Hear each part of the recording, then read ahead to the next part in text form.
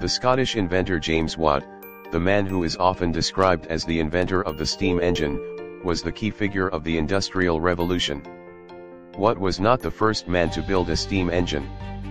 Similar devices were described by Hero of Alexandria in the 1st century. In 1698, Thomas Savery patented a steam engine that was used for pumping water, and in 1712 an Englishman, Thomas Newcomen, patented a somewhat improved version. Still, the Newcomen engine had such a low efficiency that it was useful only for pumping water out of coal mines. James Watt himself became interested in the steam engine in 1764, while repairing a model of Newcomen's device.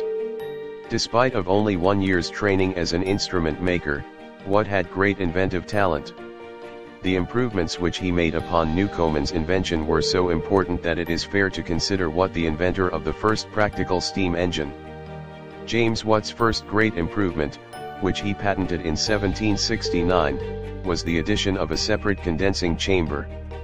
He also insulated the steam cylinder, and in 1782 he invented the double-acting engine.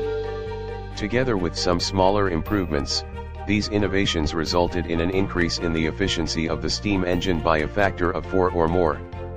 In practice, this increase of efficiency meant the difference between a clever but not really very useful device, and an instrument of enormous industrial utility. In 1781 James Watt also invented a set of gears for converting the reciprocal motion of the engine into a rotary motion. This device greatly increased the number of uses to which steam engines could be put. In 1788 Watt invented a centrifugal governor, by which the speed of the engine could be automatically controlled. In addition to various other improvements, in 1790 Watt invented a pressure gauge, a counter, an indicator, and a throttle valve. James Watt himself did not have a good head for business. In 1775 he formed a partnership with Matthew Boulton, who was an engineer and a capable businessman.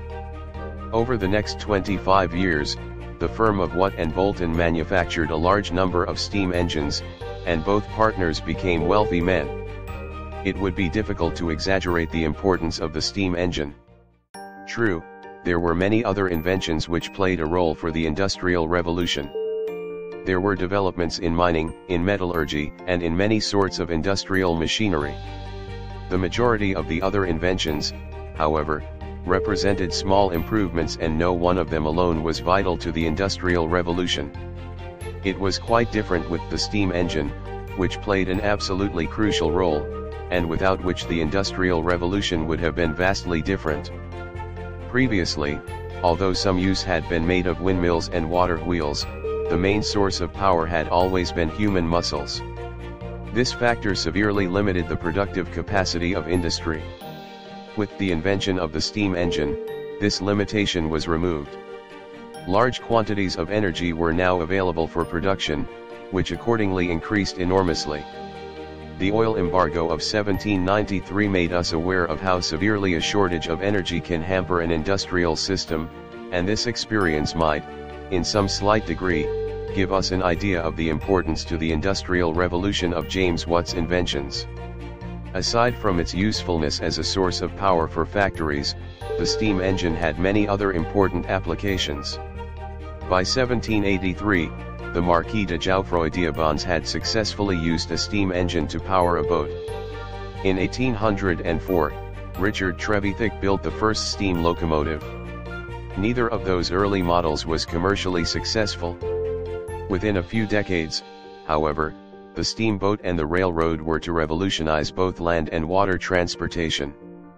The Industrial Revolution occurred at about the same time in history as the American and French Revolutions. Though it might not have seemed obvious at the time, today we can see that the Industrial Revolution was destined to have a far greater impact on the daily lives of human beings than either of those important political revolutions. James Watt has been one of the most influential persons in history.